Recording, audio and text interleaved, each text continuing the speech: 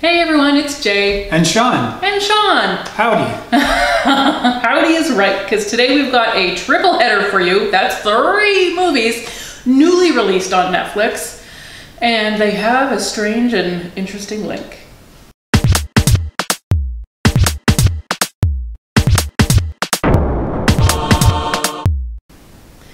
So, I don't know if you've heard about the Petaluma California Cinematic Universe. No, I hadn't heard about that. It's the new thing on Netflix. All the kids are talking about it. Tell me more. Okay, well, nobody's talking about it. That's what we should probably say. Number 1, nobody's talking about it. Number 2, nobody will, outside of this video. I don't know what's going on in Petaluma, California. They have quite a chamber of commerce, I'm guessing. They are working overtime to attract movies down there. Not good movies, mind you. But all 3 of these movies, and we did not do this on purpose whatsoever, but all 3 of them were shot in Petaluma, California. And I think 2 of them are even set there. At least 2 of them are. Yes. So, yeah, I mean, there's a big film division there they must have some major tax credits, or I don't know. Good for them. I mean, clearly. It's close to Napa Valley. Maybe that's part of the draw. Well, it's not part of the draw. Okay, so let's start with Lady Driver. Yeah, terrible title. Of course, it's a terrible title. I mean, it's 2020. There is no excuse for that. We're just called drivers. You can even call us better drivers if need be, but never lady drivers. So this movie is about a 16-year-old girl who's running away from home because she just doesn't get along with her mom and her stepdad. And she runs away to her Uncle Tim, who's been estranged from the family at least ever since, well, I was going to say ever since her dad died. And that might be true, but her dad died before she was born. So she has perhaps never met this man. I think it is clear she has never met this person. Mm-hmm. She got 1 letter from him one time by accident. Well, her mom was trying to prevent it. Anyway, yeah. Part of the story. Yes. So she decides to move in with him and work in his auto body shop, where she finds under a tarp, a dusty old tarp that's obviously been hanging around this whole time just for this occasion, a race car. Not like a NASCAR race car. No, a beat-up old dirt track racer. Yes, it's a different kind of racing. But she convinces her Uncle Tim to let her race it. Without too much trouble, really. No, I mean, yeah. I don't think he really is keen even on having her around, but since she's here and he has a bit of a drinking problem, he just kind of lets her do whatever she wants. She's a very persuasive 16-year-old girl. So yeah. She drives and she's very competitive and she wants to win. And then her mother shows up and ruins everything. Because her dad died racing cars. Which she didn't know. She didn't know. So, you know, it's a good reason for her mom to be against this. Anyways, is it a good movie? No. No, it's not. It's not a particularly good movie, no. It's not the worst movie, but it's not a good movie. It's not a good movie. It's like a Hallmark movie. Yes. Only not about Christmas, about dirt track racing. Mm-hmm. And ladies. Right, lady dirt track racing. Did you know ladies could drive? Well, no one else knows that on the circuit. I know! It's disgusting. Anyways, it's not the worst movie you could watch. But yes, it's clearly not like a Hollywood quality film. It does feel like something that was made for TV. And it is shot in Petaluma, California. Now, a link that we made was the next film we'll talk about is called Roped. So it's about Petaluma, California. The councilman of Petaluma, California is a staunch vegetarian and he's super into animal rights. So when the rodeo tries to come to Petaluma, California, he convinced them, yeah, he wants to shut it down. So it's a big, like, us versus them. I mean, no, it's these animal abusers who want to have this festival of cruelty on their back door. Yes. Not going to happen. Right. That's right. But what inconvenient thing happens? His daughter falls in love with one of the rodeo guys. Can you imagine? Yes. Yeah, actually, yes. Yes. So is this a good movie?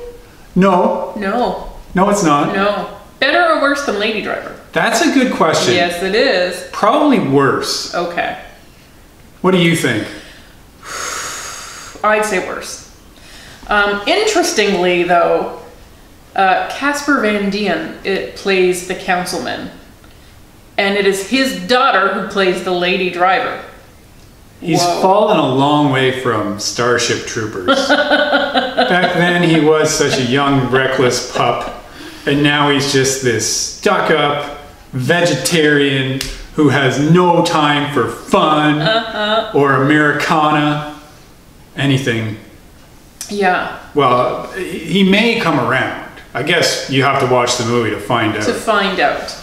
Although, as Sean put it so well, they are pro-animal rights, not so much women's rights. No! So I guess this is how Lady Driver also exists in Petaluma, California.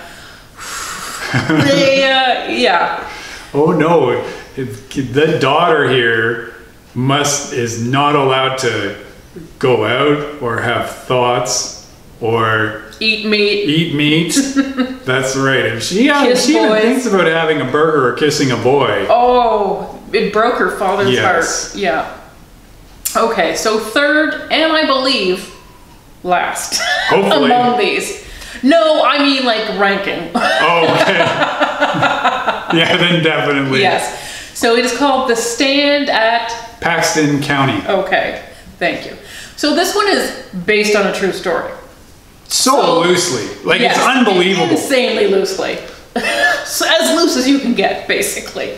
So it's not set in Petaluma because it has to be in a ranch. In Paxton County. Yeah, well, of course. Especially when you slap that title on it. So it's about a bill that is passed in ranching country. In North Dakota. No, yes. South Dakota. But not just there. This is where the story takes place. But this is happening in other ranch places too, guys.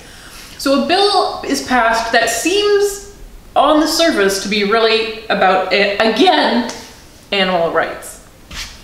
And these movies are made by like Save the Harvest. So they do have an agenda a little bit. They don't even try and hide it in this one. No, oh, of course not. No, it's political and it is very one-sided. Yeah, there's an animal rights group that is just like the Illuminati. Yeah, they're like vilified. Behind everything. Yes. They are corrupting sheriffs and veterinarians and town councils. Oh, it's amazing. Yes, well, you've gotten a little ahead of things. Sorry.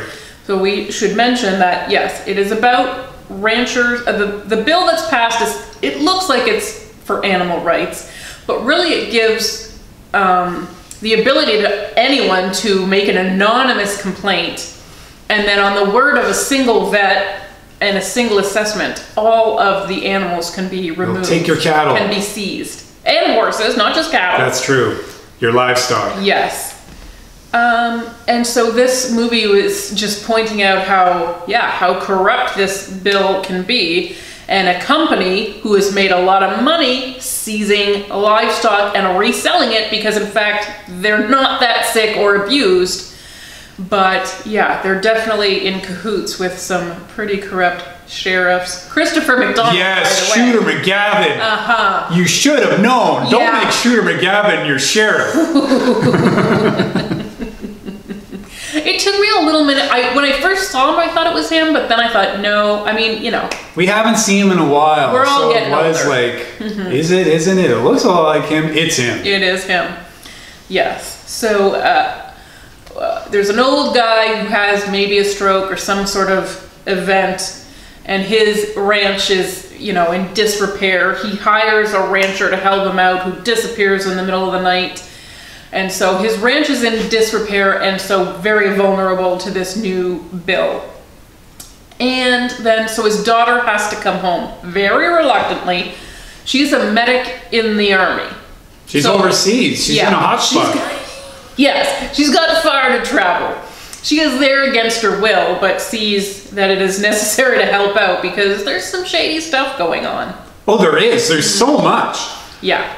I mean, shady is putting it super mildly.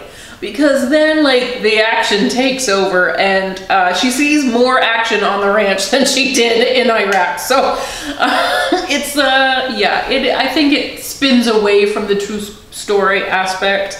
Yeah, I looked up the true story. Uh-huh. It is nothing like this. Okay, well, don't spoil it for the folks. Okay, I will just say the true story consists of there was this type of legislation and a false complaint was made. Okay. That's it. Oh boy. None of this other stuff. So even if you were familiar with this true story, this movie is going to have a lot of twists and turns. Like a lot. Like ones that will have your head spinning because they make no sense. No.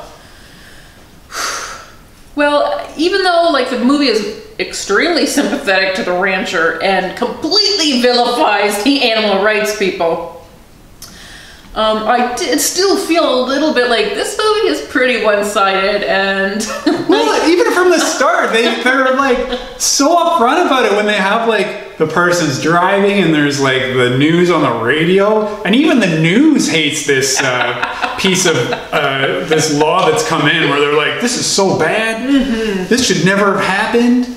They're really not at all trying to say that there is any positive of this. Yeah. So, is that the one you liked the least, do you think? Yeah, absolutely. Like, this one is just... It goes out of control. It's too much. It's not a parody, but it might as well be. The other two, at least, they're not good movies, but they work as movies. You're not distracted by this just one-sided point of view that's just being hammered into your head. The other two, on their face, you can just have a little romance between a counselor's daughter and a rodeo guy. Yeah, or they're called cowboys. Yeah, right. Yeah. Sorry, he does call himself that. Yes, I'm sorry, Mr. Cowboy. Yeah, so they are very Lifetime type of movies, which, I mean, you might be in the mood for.